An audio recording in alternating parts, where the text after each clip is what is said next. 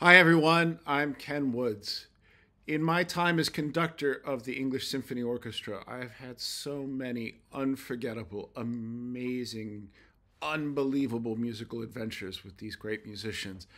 And amongst the many, many highlights, our work with our composer laureate Philip Sawyers has got to be amongst the very top of the top.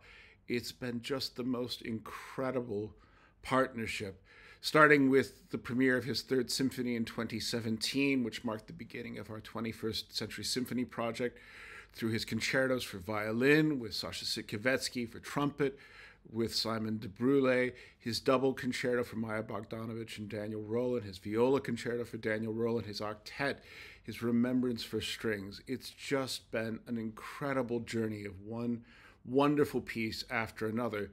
And the reactions we've had at the premieres of these works has been so uplifting and encouraging. We all know that new music is not necessarily always love at first sight with classical audiences, but with Philip it really has been. And to see the response to this emerging new body of work from listeners in London and Manchester and Hereford and Worcester and Malvern has been so gratifying. And I'm now excited to say that we've got another big Sawyer's premiere to look forward to this coming week. In 2019, the city of Worcester commissioned a new work from Philip in celebration of the 400th anniversary of the sailing of the ship Mayflower to America.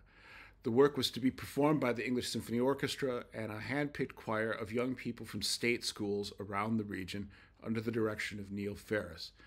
Everything was going incredibly well. Rehearsals were nearly complete, and we were in the final preparations for the premiere of this wonderful new hour-long oratorio when COVID struck.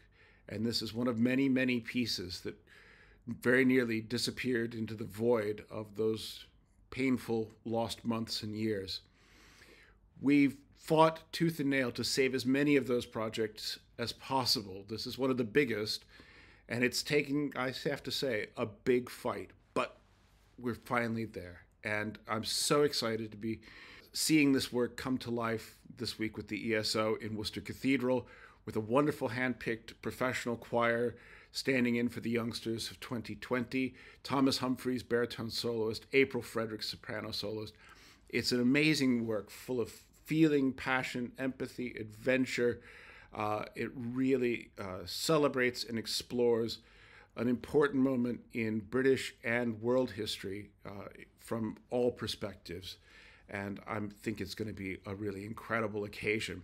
We're pairing it with Dvorak's beloved New World Symphony, one of my favorite works, and a very apt coupling. After all, this was a result of Dvorak's own journey to the New World, his exploration of American music, in particular African American music and Native American music, and how those traditions could enrich the tradition of the symphony.